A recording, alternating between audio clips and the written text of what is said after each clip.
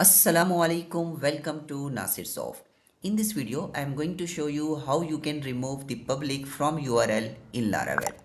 So in Laravel, mostly project basically started from the public folder. So when we call the public from the URL, then the Laravel project runs.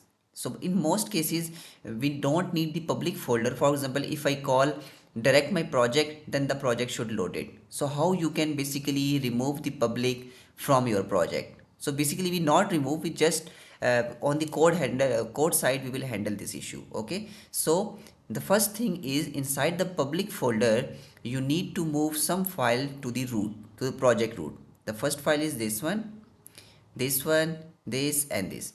So cut these four files from the public folder and paste inside the project root.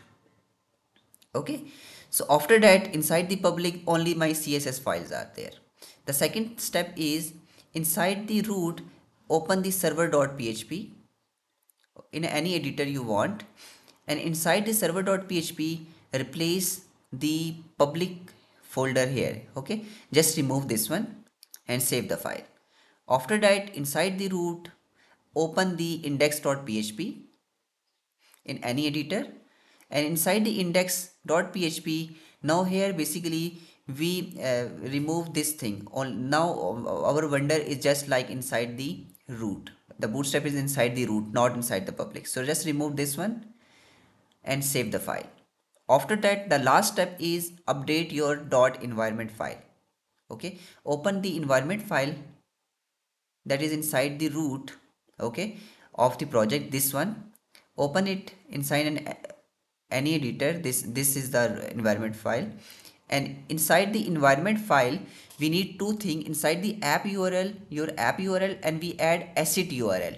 The asset url is basically your localhost, or for example if you deploy the live, that inside the localhost there your domain will be, your ip will be, or your ip will be, and after that / public. So my asset url is / public.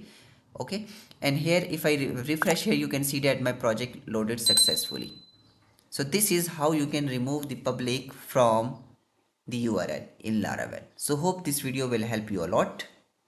If you have any question on the video comment section, you can ask your question, or the question link is mentioned in video description. Just call that link, I will answer it to you. Don't forget to subscribe my channel for more informative videos.